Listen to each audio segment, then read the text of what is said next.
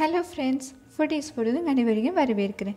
இன்னைக்கு நம்ம சேனல்ல இட்லி மாவு வச்சு இட்லி தோசை அதை தவிர வேற என்ன ஸ்பெஷலா செய்யலாம் அப்படினு நாங்க பார்க்க போறோம்.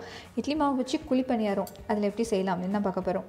அதுக்கு நான் இட்லி மாவு நல்ல புளிச்ச இட்லி மாவு கெட்டியாவே எடுத்து வச்சிருக்கேன். தண்ணி எதுவும் ஆட் பண்ணல.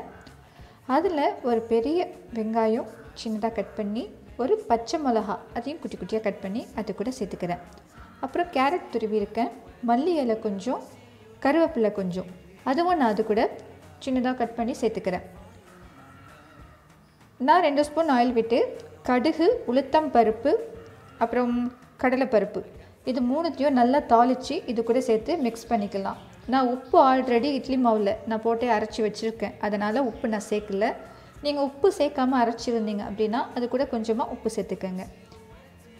இங்கே இந்த குழி பணியார சட்டி அது நல்லா ஹீட் ஆகிடுச்சு. அதில் கொஞ்சமாக நம்ம ஆயில் விட்டுக்கலாம்.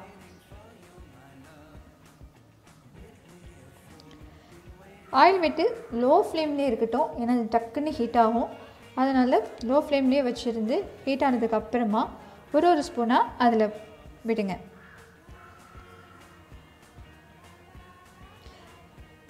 நம்ம தாளிச்சியும் ஊற்றிருக்கோம். அந்த கடலைப்பருப்பு அது கடிக்கும் போது அந்த க்ரன்ச்சியாக ரொம்பவும் நல்லா இருக்கும்.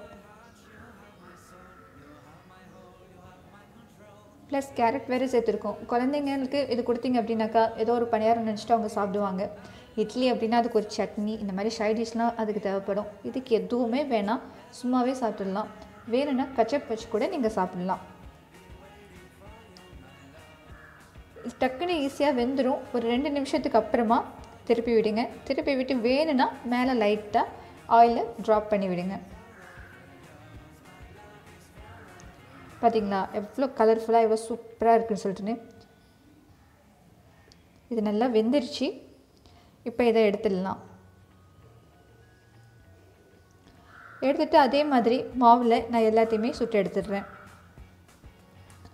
வாவ், அவ்வளோதான் ஃப்ரெண்ட்ஸ். ரொம்ப ஈஸி ப்ளஸ் ரொம்ப டேஸ்ட்டாகவும் இருக்கும். கண்டிப்பாக வீட்டில் ட்ரை பண்ணி பாருங்கள்.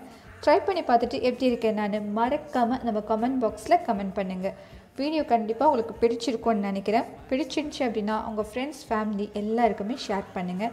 நம்ம சேனலை சப்ஸ்கிரைப் பண்ணலைன்னா பண்ணிவிடுங்க. தேங்க்யூ.